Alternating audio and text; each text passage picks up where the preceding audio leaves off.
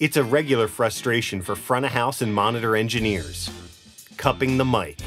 Despite all of the memes popping up on the internet expressing the frustration caused by this behavior, it lingers on. So what can you do to stop it? This is a bit extreme.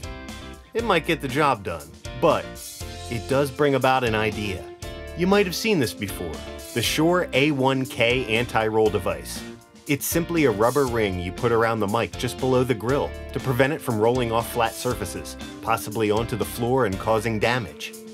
Did you know it also works great for discouraging mic cupping? When it's on a microphone, it makes gripping the mic at the grill uncomfortable for the vocalist. It also makes for a physical boundary between the handle and the grill, which makes a vocalist more aware of when their grip is beginning to work its way up too high on the handle. It's soft rubber, so you won't cause any damage like this.